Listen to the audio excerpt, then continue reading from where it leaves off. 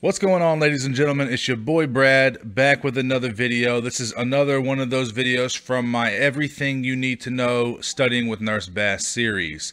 This is going to be an educational video. As you can tell, we're going to be talking about cardiac blood flow. This is something that I find to be very important in understanding various cardiovascular diseases, and it's important just to know the basic anatomy and the physiology of how the heart works. Now, as you can tell, I'm not the best artist in the world, but hopefully this basic diagram will suffice in giving you all of the information necessary to understand cardiac blood flow, how blood flows through the heart, goes to the lungs, becomes oxygenated, comes back to the heart, and then gets pumped out to the body. Just to give you a little basic information to identify some anatomical structures, we have the right atrium, the right ventricle, the left atrium, which I was unable to identify because I ran out of room, and then we have the left ventricle. Coming off of the right ventricle, we go up into the pulmonary arteries that lead to the lungs, and then from the left ventricle, we come up into the aorta, which branches off into the upper body and then to the lower body. We also have here the superior vena cava and the inferior vena cava, which collect deoxygenated blood from the upper half and lower halves of the body and pour it into the right atrium to begin the cardiac blood flow. And we also have the pulmonary veins. If I haven't mentioned those bring the freshly oxygenated blood from the lungs into the left atrium and into the left ventricle to then be pumped throughout the body. Also, other structures that I was not able to identify because I didn't want to convolute this diagram any more than it already is. Right here, where the blood flows from the right atrium into the right ventricle, these two little flaps you see, there's actually a third flap that I'm not able to draw. This is your tricuspid valve. Going from the right ventricle up into the pulmonary arteries, you have another valve. This is your pulmonic semilunar valve. As your blood comes into your left atrium and pours into your left ventricle, it passes through the bicuspid valve, also known as the mitral valve. And then when you go from the left atrium and up into the aorta, we have the aortic semilunar valve. Of course, you have the thick myocardium here of the heart, thicker on the left side than on the right side because your left ventricle is your main pump of the heart. And here you can sort of see what I attempted to draw, the interventricular septum. So now that we have all of the basic anatomical features out of the way, I want to go ahead and give you guys the idea and describe to you how blood flows through the heart and throughout the body. So starting with deoxygenated blood, this is the way that I want to start. So we have blood that has already passed throughout the body, and it's coming from the upper part of the body and the lower part of the body via the superior and inferior vena cava. Deoxygenated blood, also blood that is rich in carbon dioxide, the waste product, right? This blood comes from the superior and inferior vena cava and pours into your right atrium. From your right atrium, as you can see via these arrows, it passes through the tricuspid valve and into the right ventricle. The right ventricle contracts and forces blood through the pulmonic semilunar valve and up into your pulmonary arteries. Now, in regards to the pulmonary arteries and pulmonary veins, this is the only place in the body where it's sort of flip-flopped. Whenever we think about arteries or we think about veins, we think about arteries as carrying oxygenated blood away from the heart and to the body. And when we think about veins, we think about deoxygenated blood returning to the heart.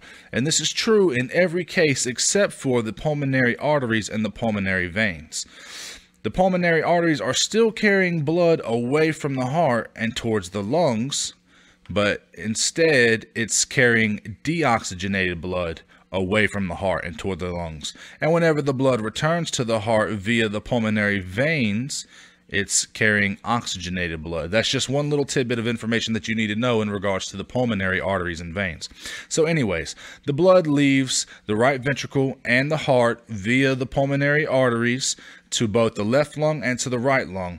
It is here in the lungs where the blood becomes freshly oxygenated and the blood essentially gets rid of the waste product carbon dioxide into the lungs. That's why whenever you inhale all of the blood that is passing through the vasculature within your lungs, oxygen diffuses into the blood, and you know those nice little heme molecules on the erythrocytes, on the hemoglobin, they pick up the oxygen and then they dump off CO2. And so whenever you exhale, that's why you exhale carbon dioxide. Anyways, the blood goes into the lungs, becomes oxygenated, and then the blood returns via the pulmonary veins. 2 from the left lung, 2 from the right lung, and they pour back into the left ventricle. At this point, the blood is freshly oxygenated and it is ready to be delivered and distributed all throughout the body to the tissues and the cells that need this oxygen in order to survive. So our freshly oxygenated blood enters the left atria. It passes through the bicuspid valve, or also known as the mitral valve, and it passes into the left ventricle. Now, the left ventricle is the main pump of the heart with this thickened myocardium, and it contracts and it pumps blood through the aortic semilunar valve and up into the aorta.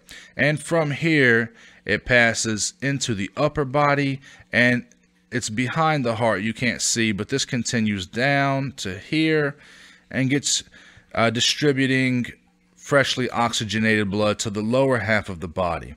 And this is the cycle in which our heart goes through. With every contraction, we are constantly delivering deoxygenated blood back into the heart to go back into the lungs to be oxygenated, and then it returns back via the pulmonary veins into the left atria, into the left ventricle, and then this freshly oxygenated blood gets delivered into the tissues of the body. Now, one interesting thing here that I don't have depicted in this diagram, which I may do a separate video for entirely, is the coronary arteries, the vasculature of the heart itself. How does the heart itself actually get blood and perfused with the oxygen that it needs? Actually, right here on the base of the aorta, whenever it leaves the heart, right at the base of the aorta are the coronary, is where the coronary vasculature begins. And whenever this left ventricle contracts, it contracts with such a high amount of pressure that it bypasses these coronary arteries, would actually be like right here at the base. It bypasses these things entirely because they're so tiny, and it just passes through the aorta, right? The blood goes through the aorta. But once the left ventricle is finished contracting and it relaxes, it's almost like a vacuum type of effect where it sucks what blood is left in the aorta backwards. And once it's called a rebound, and once it rebounds, this blood, when the vacuum effect comes back, this is when the blood enters into the coronary vasculature and perfuses the actual tissues of the heart. That was just a little side note I wanted to throw in there. Something pretty interesting. I would suggest you maybe go further on your own and research that. But again, that might be something that I do a separate video for. So I know this video was real quick, but I just want to recap real quick for you guys so that you really get the full grasp of what's going on here. Again, blood, deoxygenated blood that is rich in waste, such as carbon dioxide, exits the upper half and the lower half of the body via these massive veins, the superior and inferior vena cava. Both come together and collect and dump into the right atrium. All of this deoxygenated blood that enters the right atrium passes through the tricuspid valve and into the right ventricle. Right ventricle contracts, shooting this deoxygenated blood through the pulmonic semilunar valve into the pulmonary arteries. These pulmonary arteries carry the deoxygenated blood into the left and the right lungs. The lungs, through the process of respiration, trades off oxygen for carbon dioxide and sends freshly oxygenated blood back to the heart via the pulmonary veins, 2 from the left, 2 from the right, and pours this freshly oxygenated blood into the left atria. The left atrium then contracts and pushes the blood through the bicuspid valve or the mitral valve into the left ventricle. Left ventricle contracts, shooting this blood through the aortic semilunar valve into the aorta to be distributed to the upper and to the lower halves of the body. and again, this cycle just repeats. So I really hope that you guys got some great information from this. Again, I know that the drawing was sort of subpar, but hopefully it was a good demonstrative example of how blood flows through the heart, how blood becomes oxygenated and gets distributed to the tissues of your body, and also how waste is removed from the body as well. Again, it's Nurse Bass, it's your boy Brad. I hope you enjoyed the video. Be sure to hit that subscribe button down below. I'm putting out these videos every week, motivational material, educational material to help you guys succeed. All right, I hope you guys enjoyed it, and stay tuned for the next video next week. It's Nurse Bass, soon to be.